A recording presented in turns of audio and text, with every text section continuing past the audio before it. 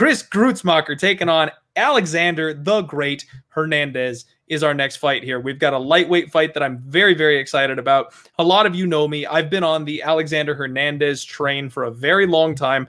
I like this kid. Even though he's had a couple of bumps, a couple of setbacks in the road, I still believe in him. I think he's got all the tools and all the raw talent that he's going to need to be able to be something in this division in the future.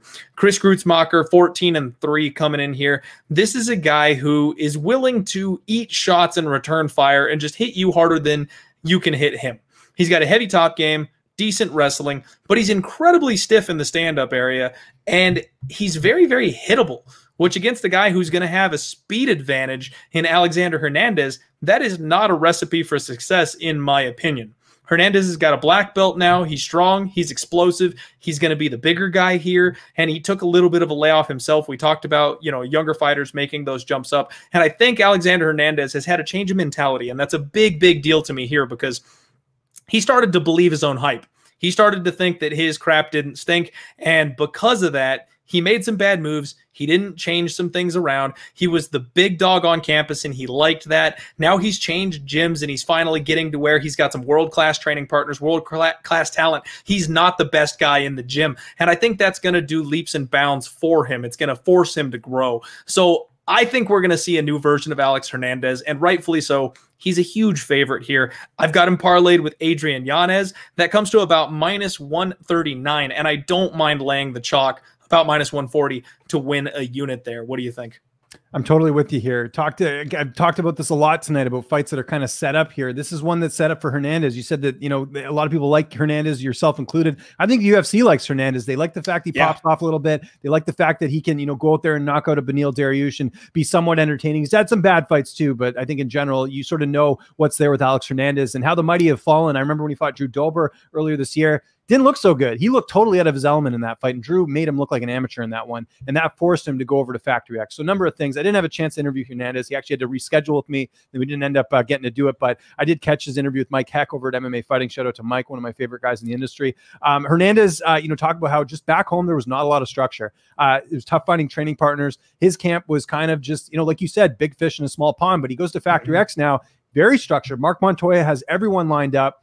From what I've talked to just all of his teammates, they love him over there. It's been a great fit, great, getting to work with him and everything. So I think finally him in a great camp, it makes a lot of sense. And this to me looks like a fight that the UFC wants him to win. You've got a guy in Chris Gruetzemacher who hasn't fought since, get this, when Khabib won the lightweight title over Ali Quinta at UFC 223. It's been April of 2018 was the last time Gruetzemacher fought.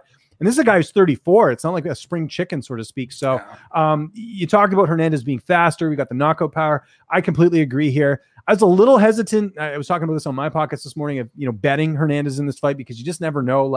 You hope that it all works out, but there is part of me that just has that Dober fight fresh in my mind. But Drew Dober's miles ahead of Chris Gruetzemacher in this fight. That's the key. Yeah. And I like Hernandez here as well. I might lay a little bit there. I might look at the inside the distance prop because I think he knows he's got to finish. He's got to bounce back in a big way after that really embarrassing loss to Drew Dober. So I'm taking Alex Hernandez in this fight, and I'd be I think out of most fights on this card, I would be shocked if Hernandez loses this fight. I really would.